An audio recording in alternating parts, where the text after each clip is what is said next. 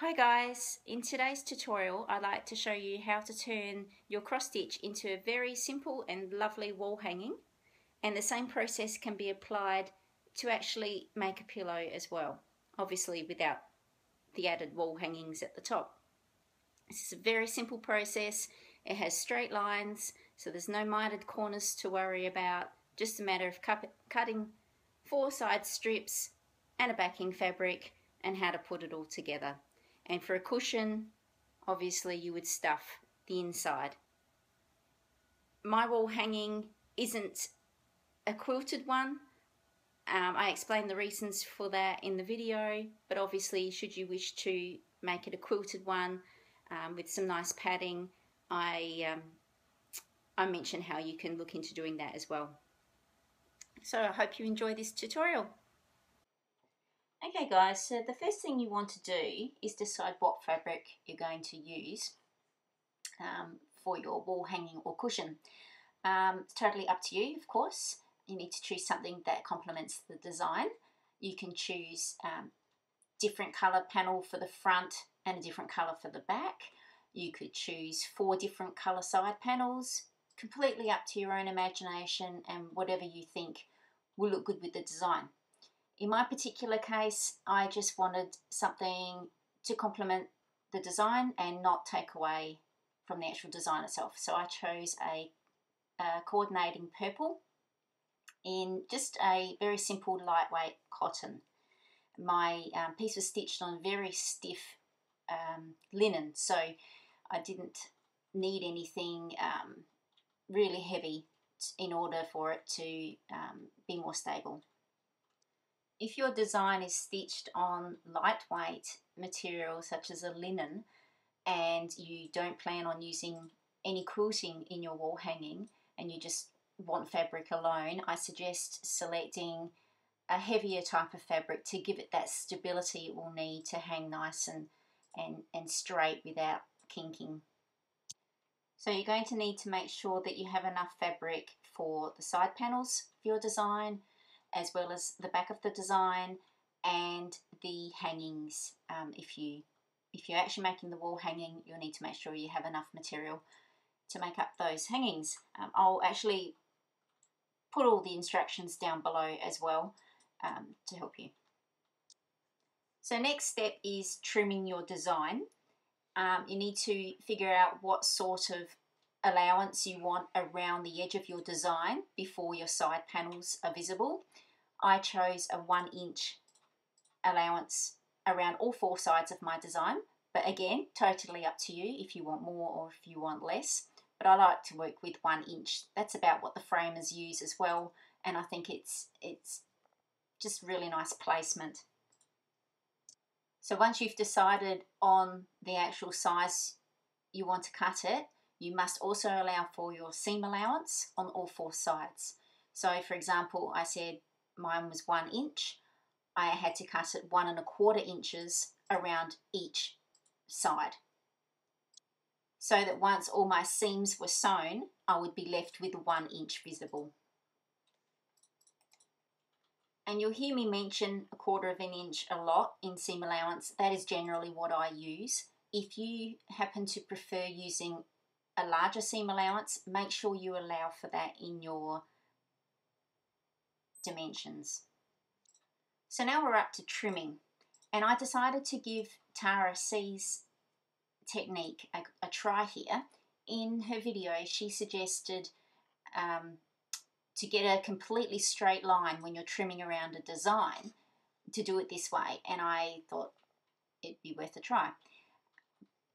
I think it would have been a lot easier on a softer fabric, because this is really stiff raw linen.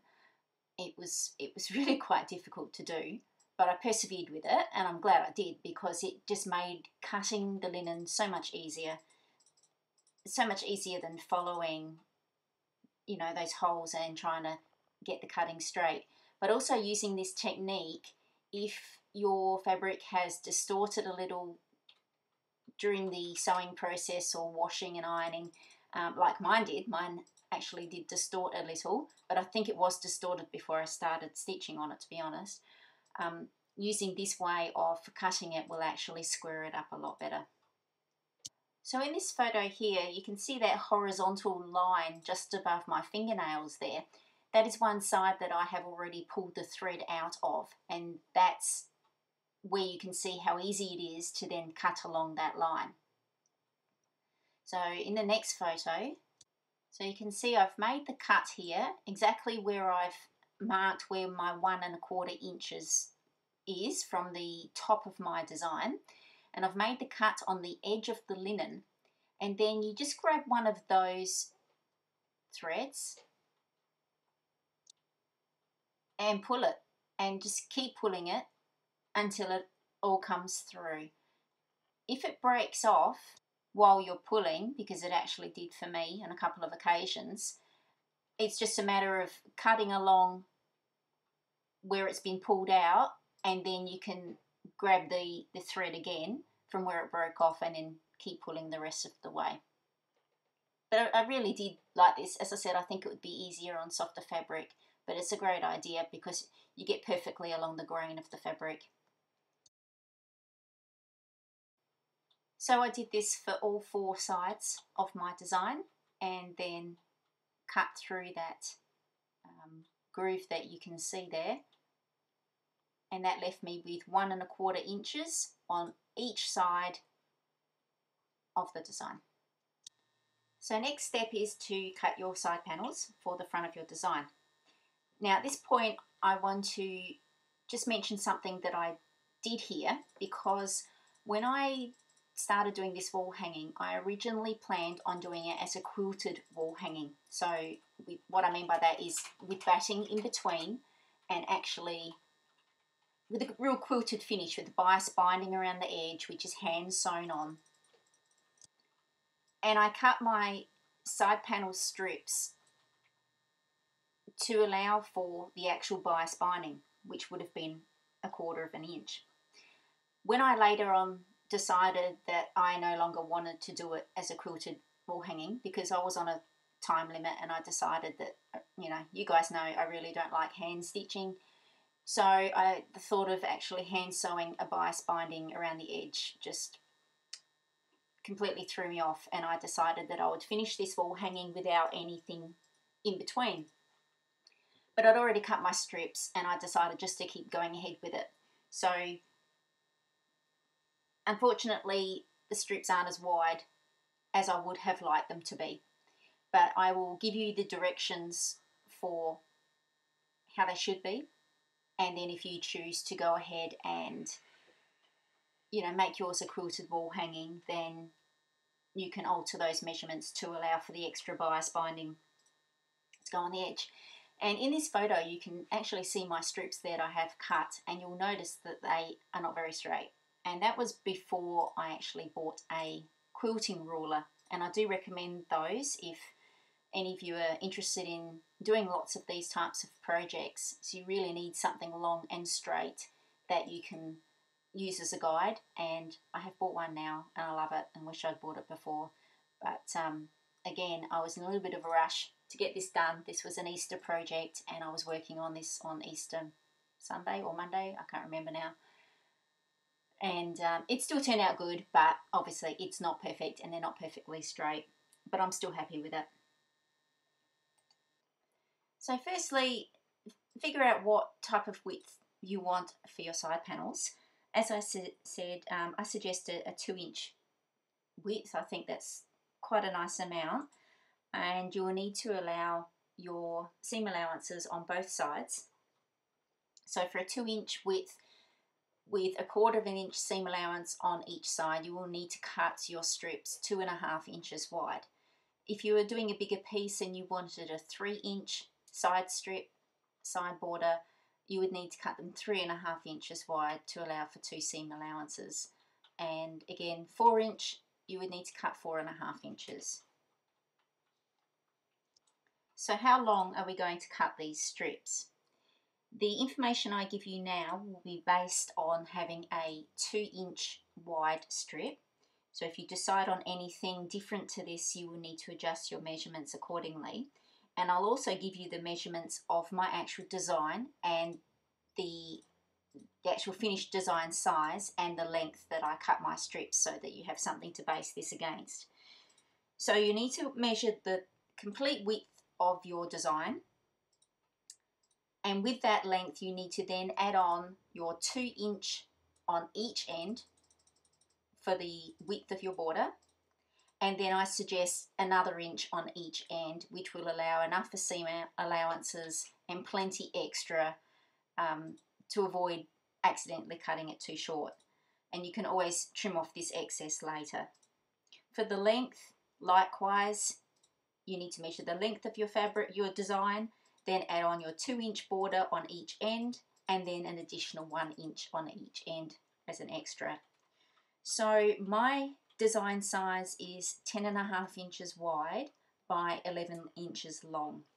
So for my width, it was 10.5 inches plus 2 inches on each end plus an additional 1 inch on each end gave me a length of 16.5 inches. So my width strips were 16.5 inches long by 2.5 inches wide. That's what I cut.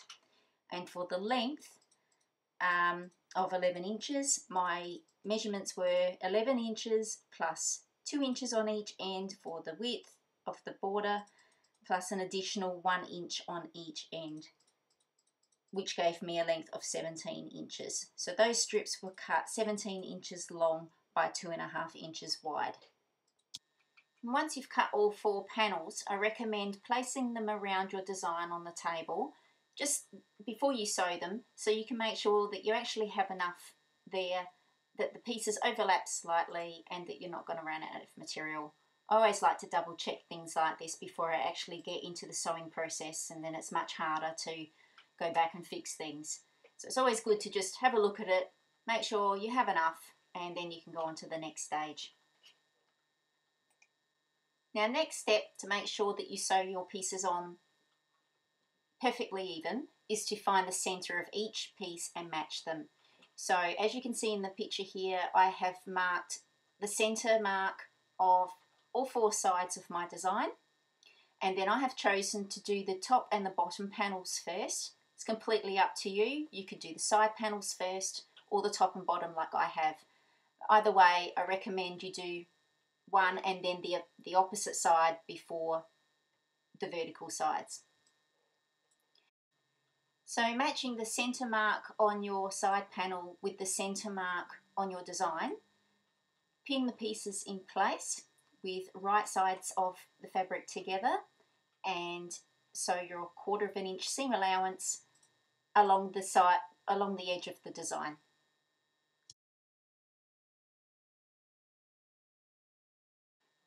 And then repeat the same process for the other 2 sides of the design. In this photo here, you can see where the top and bottom panel have already been stitched. You can see along the back of the linen there, you can see the stitching line. And then I have actually pinned the side panels in place, all ready for their stitching. And this time when you do your seam allowance, you want to actually sew over the side panels that have already been put in place. So you're not just stitching along the design this time, along the linen, but you're stitching along the side panels, which is the purple fabric.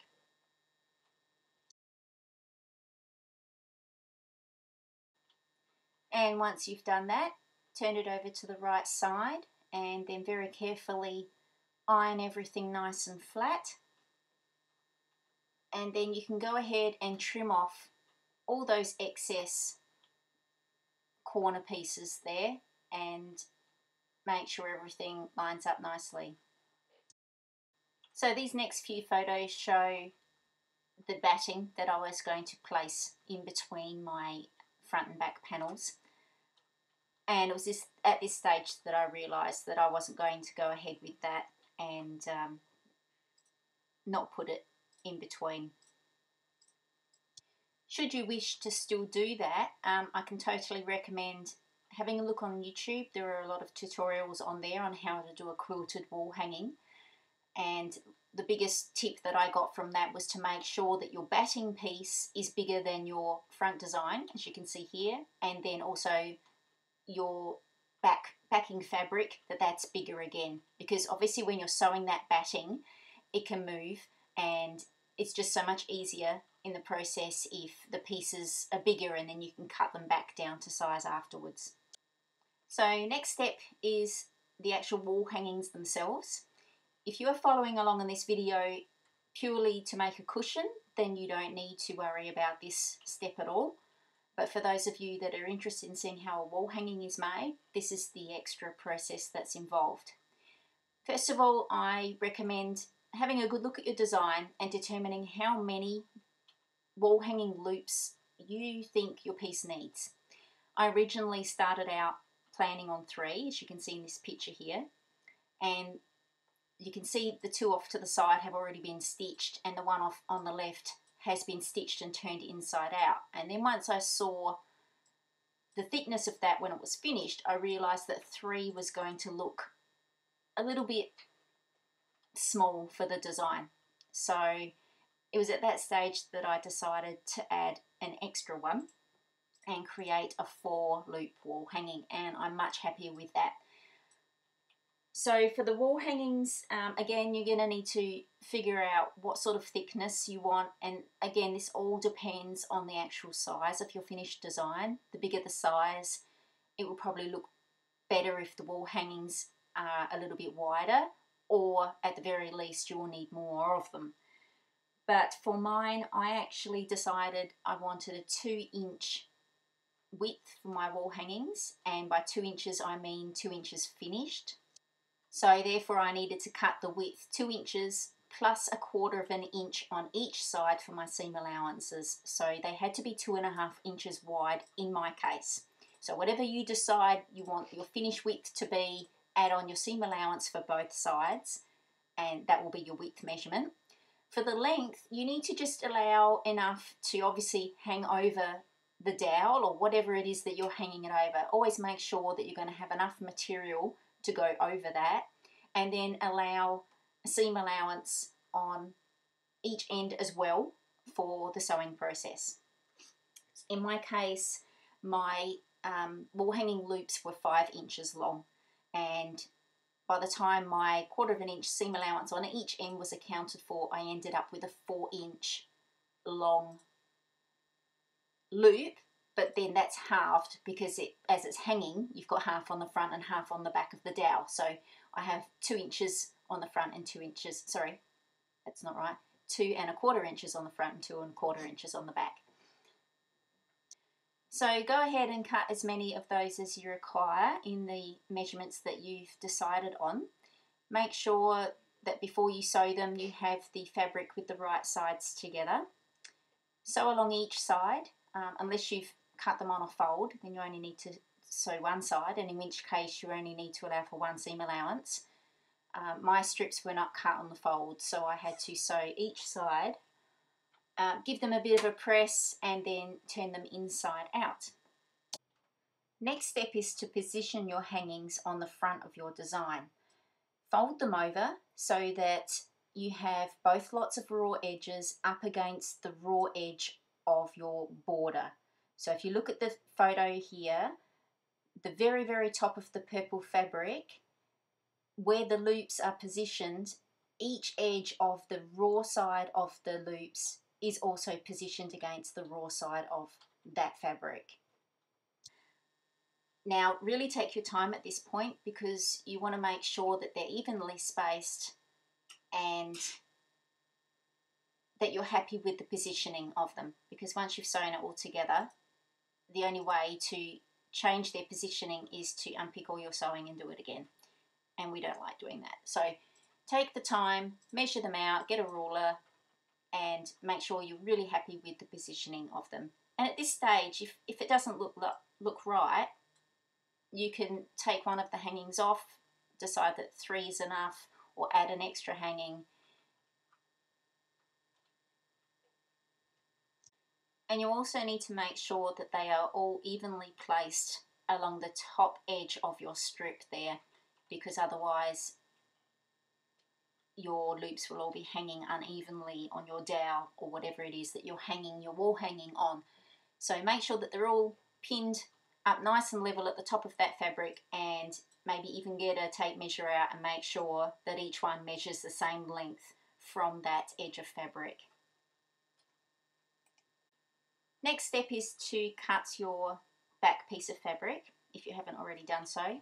I did this by just laying my design flat on my fabric and then using it as a template and cutting around it. And then I just pinned it all in place. Obviously right sides together, so this picture is showing you the back of the design, and on the inside is the right sides of both my materials as well as the wall hanging loops. They're actually sandwiched inside those two pieces of fabric. If you look carefully at the top of the photo, you can see the 4 pins, and each pin is holding those wall hanging loops in place. And then starting from this, the bottom of the design, sew around the whole design with a 1/4 of an inch seam allowance. Again, you can alter that to whichever seam allowance you prefer. And being careful as you sew across the top where those wall hanging loops are, the material is going to be quite thick there. So take your time at that step so that you don't break any needles. And then heading back around to where you began, but leave an opening there. And this is how it will look on the other side of the design once it's all stitched around the edge. And then turn the whole thing inside out and give it a nice press, and hopefully everything will be in a nice place. As you can see here, my side panels aren't as wide as I would have liked them to have been. If you can imagine the bias binding around the edge, it would have just given that a little bit of extra width that would have been nice. And then all that's left to do is hand sew that opening at the bottom closed. And at this stage, if you're following this tutorial to make a cushion, before hand sewing that closed, you would actually use that opening to stuff your wadding inside. And make sure you push out the corners, obviously, of the design.